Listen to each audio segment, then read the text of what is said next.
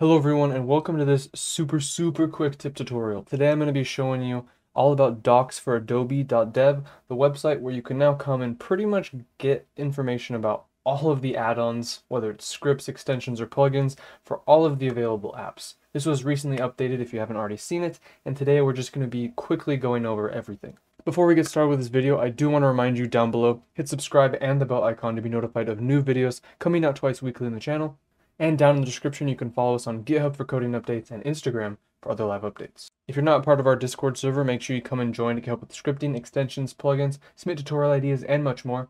And we have a slight update to the channel memberships. Instead of 4, I've brought it down to 2 just to make things easier and more affordable, and also just keep the perks more compressed and consistent so that everyone can kind of be on the same level and learn the same stuff. Become a member or supporter for $1.99 or $4.99, which if you're a member, it comes with, of course, the normal badges, weekly member pool on YouTube, membership status in the Discord, as well as we have supporter perks, which now have weekly supporter Discord or YouTube live streams, as well as supporter status. And then, of course, lastly, make sure you check out the links below for AE Scripts, Gumroad, and Adobe Exchange for other cool stuff I make. So if you don't already know about it, docs for Adobe.dev is kind of the prefix to all of the scripting guides you'll typically use. It's where they're hosted. So if you're, for example, looking at the After Effects scripting guide, you'll see ascripting.docs for Adobe.dev. And then, in this case, I have a PDF version, but that's basically the whole link. And this has access now to basically all of these. We have organizational categories by language, by type of add-on, as well as by program. So you can look at specific API references. This just includes Adobe Fonts, Adobe Stock, and Lightroom. I think this is just more generalized Adobe APIs, despite scripting and plugins being their own API. C++ is going to be all of your plugin references, so After Effects plugins, Premiere plugins, and all of these other applications as well. You can see there's some goodies in here, like if you want to make a Dreamweaver plugin, if that's still even a thing.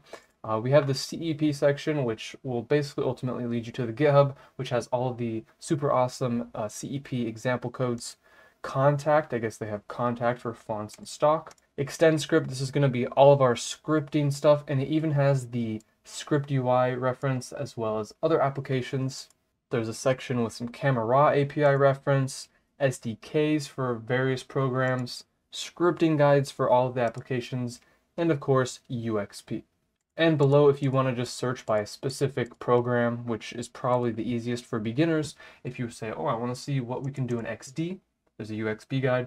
Ooh, what can we do in Dreamweaver? What can we do in After Effects? And this is just a super easy way to find everything. Now, one thing, for example, if I click on the After Effects plugin SDK guide, it's going to take me to the actual guide. Some links, like this Adobe Fonts Reference API, will take you to a GitHub link. And then for some of them, for example, these SDK downloads, you'll actually need to go and log into your developer account, and then you'll have access to these where you can download whatever version you need. But for that, of course, you'll need to connect to Adobe I/O with your actual Adobe account. But the rest of them, in general, will just take you to GitHub, or actually just provide a PDF or HTML reference to the guide.